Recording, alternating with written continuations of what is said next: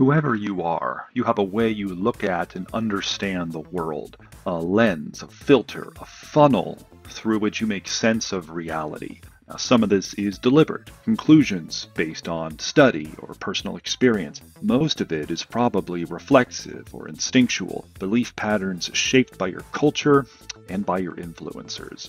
A worldview is a set of beliefs and assumptions, values, which come from whatever big story you believe about the world. And this big story that you believe produces individual and group action, which is what we call culture, the way we make sense of and interpret the world. The Christian worldview is big. It's God's story to us to explain reality. God gives us a worldview, a lens, a window into past, present, and future, and the tools to understand it. Every story has a plot, a basic synopsis. Here's one way to understand God's story in the Christian scriptures.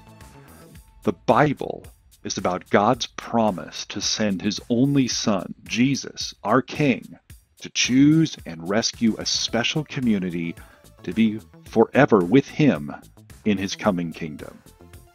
Now there's a lot there. I'll sketch this out in future videos, but now you have something to grab hold of. Number one, there's a promise. Why the promise? What's it for? Why do we need it?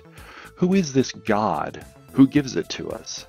Number two, we hear about a son named Jesus, who's also our King. Who is he? In what way is he our King? How can we know him? How can we meet him? Then we hear a bit about God choosing and rescuing. This implies we're in trouble, we're in bondage, that we need to be rescued from something. Jesus came to rescue us from all of that.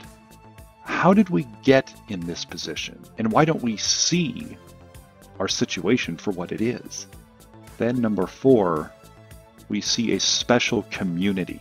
Communities coalesce around a common vision, idea, or ethos, around a shared value or an ultimate truth, a shared allegiance. A Jesus community is about something, but what? Number five, we hear about a kingdom. Pop culture equates being with God with heaven, which is often understood to mean something vague, like sitting on a cloud in the sky, maybe with a harp. A kingdom is actually different. There's a sense of reality there. You get an image of a ruler, a realm over which he holds sway, and a real exercise of that government. We don't see that in the world today. So what's the deal? And number six, finally, we're told that the kingdom isn't here yet, but that it's coming.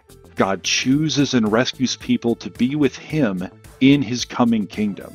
This speaks of the end, or perhaps better, of what one Christian has called the end of the beginning, because all history is really a trailer for the eternity that's coming.